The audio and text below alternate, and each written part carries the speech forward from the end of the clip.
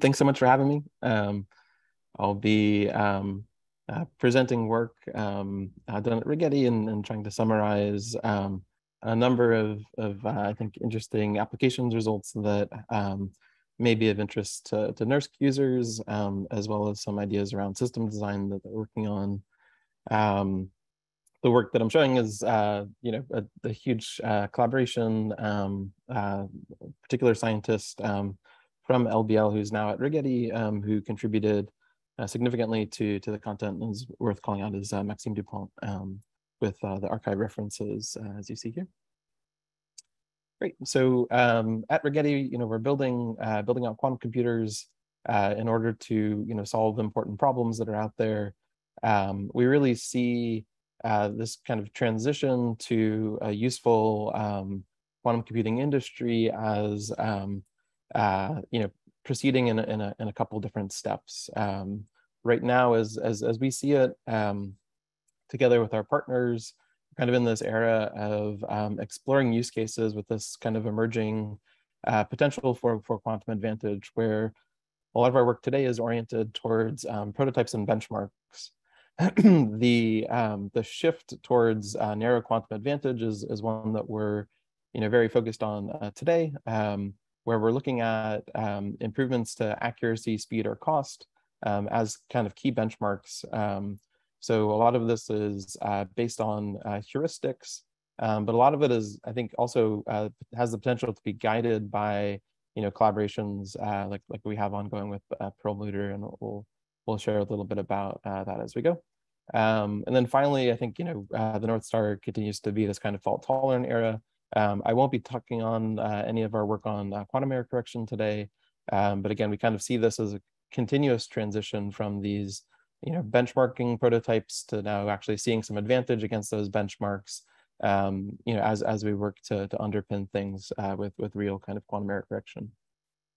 So Rigetti, we just for those of you who don't know, we do superconducting quantum processors. We make our own chips down in Fremont, and then we integrate those in our data center in Berkeley, just down the hill from NERSC. Our public roadmap is shown here. Just last year, we transitioned from a single chip 40 qubit system to our first multi-chip platform. So our 80 qubit processor that's online today has two nominally identical copies of our earlier generation 40Q chip.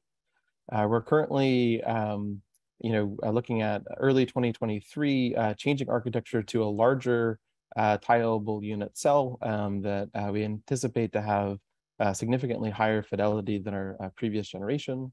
That chip, just like the prior, scales in this kind of tileable pattern. So our target by the end of next year is to have 4 of these chips integrated into a modular processor.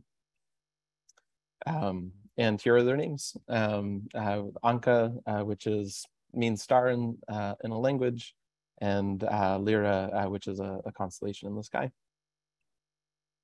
Here's a picture of our data center. Rigetti's a very collaborative institution. I think you'll see that with some subsequent slides. If you're in Berkeley and want to drop by, please drop me a note. Here's our fab facility in Fremont as of about a year or two ago.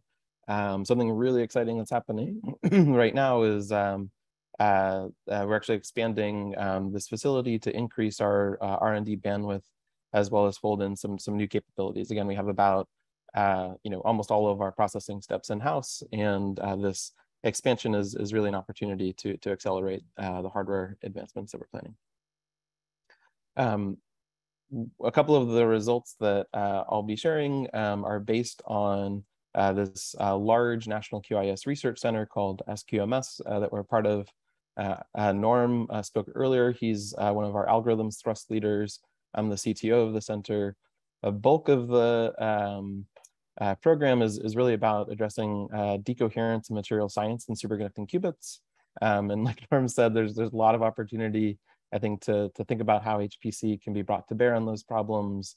And definitely reach out if you have good ideas there. But it's a multi-institution program, and we'll be sharing some highlights from Norm's work and others in the following slides.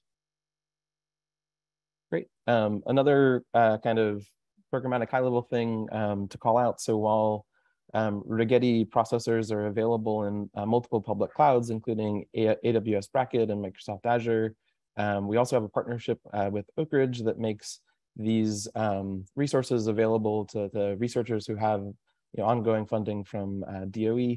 And there's a growing quantum community there. I think that there's also some interesting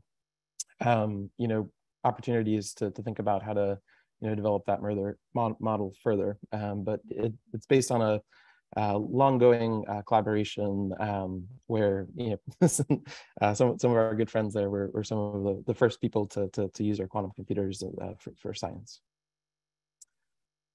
One thing that we really pride ourselves at Rigetti on is speed. So based on published benchmarks, to date our systems have the highest circuit layer operations per second, which is a benchmark that our very good friends at IBM put out. It's really exciting, that we didn't develop that benchmark, but the effort that we've been making around building out hybrid computational engines, carried forth, to that benchmark. So as we look to, develop generic, benchmarks, I think this notion of trying to fold in speed is really important. A lot of what you'll be seeing out of this talk, are these variational algorithms that very much depend on that. I grabbed this pie chart from a number. I think it's Austin down there. It's not up to date. I think this is 2018. But I wanted to share just because I think that there are kind of a broad set of users here today. I just wanted to call out places where we have active algorithms work at Rigetti right now. So this isn't even capturing or reflecting what the broader user base at people who are just using our computers over the cloud. These are really places where Rigetti is working in co-design with algorithms and end user experts. And I was happy to see that it's more than half a pie. And it sounds delicious. So I'll give a couple highlights from some of these, just to give you a sense of the kinds of prototype applications, scale, and benchmarks that people are seeing. Just going around the pie. So one of the kind of flagship SQMS algorithms that's being developed is applying variational quantum eigensolver to study the Kitaev model. So this is a topological spin lattice, and there's been three papers out of SQMS. I put the most recent here. An observation that was made as part of the coming together of field theorists and hardware people was that there was a way to map this spin model onto Rigetti's hardware topology. So, double use of the word topology, but, the idea is that the spin couplings that we want to simulate are represented by hardware native 2-qubit operations. So we don't have a whole lot of overhead for swap networks and this kind of thing, which in the kind of NISQI era is really important. So, the group is looking at kind of topological properties of this model. Something that's exciting within the center is that they're also testing combinations of error mitigation and looking at how these systems scale under realistic noise. That's it's pretty fun. Obviously, Fermilab is the lead institution in the center, so there's a lot of high energy physics going on. And an ansatz and an algorithm that's been developed and is under test right now looks at D4 gauge theory. And here's a picture of it. I'm not a high energy physicist, so I'm not going to explain the picture, but there's matter fields and gauge fields and some interesting phasing between occupied states and unoccupied states. One thing that I have picked up from this is that the theory is it comes with kind of a set of group operators that can be represented by quantum circuits, and the team, which is at Fermilab and a number of our institutional participants in SQMS has benchmarked the kind of basic building blocks of those group operators on hardware. So this is kind of a building block towards larger scale simulations. These gauge theories are interesting because there are properties such as coupling constants and dynamics that are very, very hard to calculate with a sign problem. And even our kind of, so I understand it, even our best numerical techniques kind of have 100% uncertainty. So there's really an opportunity here, I think, with respect to co-design to really understand these models better. Something maybe surprising to folks, one of the slices of pie was climate and earth modeling. This is not a quantum mechanical problem. This is a classical data problem. However, it's really complex data, and that's actually pretty interesting from a quantum algorithms development perspective. The concept that we were working with in this climate modeling work is a problem in generative modeling, which is given some highly available data sets, such as overhead satellite imagery, data from numerical models, can you infer what the weather pattern actually is? So over the course of a year or so, we developed this hybrid quantum classical classification model. And the basic idea is that by embedding your classical data into a kind of quantum vector space or Hilbert space, that's a much larger vector space. It's a very common trick in machine learning to raise your problem into a higher dimensional space where it's easier to solve. And so that was the inspiration. This column here labeled QNN is the output of our model. And again, we see with a lot of these empirical benchmarks in QML, the results weren't strictly better than classical, but they were different and kind of open up some interesting directions. But one thing that we're really excited about with respect to this data set involves some extensions to quantum kernel methods. So just to quickly give a highlight here, and I'll give a shout out to the Penny Lane tutorials that were mentioned in the last talk. It's definitely the one-stop shop for learning all this kind of stuff. And there's, I think, numerous tutorials on kernel methods in quantum that are super duper handy. So definitely pop over to Penny Lane to check that out. But the basic concept in a quantum kernel calculation is to try to estimate the similarity between two data vectors. So you have two data vectors, x sub I and x sub j, and you encode those data vectors into your quantum circuit instruction. And the way this works conceptually is that you build up a large, highly dimensional, unitary out of that parameterized data input, and then you unwind that unitary. So you see there's kind of a mirror in time here, and U dagger should give you the identity if xi and xj are equivalent. This is analogous to the kind of classical support vector machine. And what this gives you is a way of measuring distance between two vectors in some kind of quantum model. What's very exciting about this is that Huang et al. Showed just last year that there are geometrical measures that you can apply to the data vectors that we were just talking about, as well as the task associated with that kernel estimator. And what they give you is essentially a flow chart for determining whether the problem has the potential for quantum advantage. And what we find by working with this high dimensional classical data that represents satellite imagery, numerical models, is that that classical data is actually sufficiently complex to support quantum advantage. Turns out when we do the other test about the difficulty of the classification problem at hand, that was actually easy enough that a classical computer is probably the right resource for it. But it's these hints that real world data may actually have interesting properties to try to investigate with quantum machine learning. So just to give a sense of how we're thinking about these benchmarks. So we have these empirical tests by building out models, building out benchmarks, coming at this from a simulation perspective.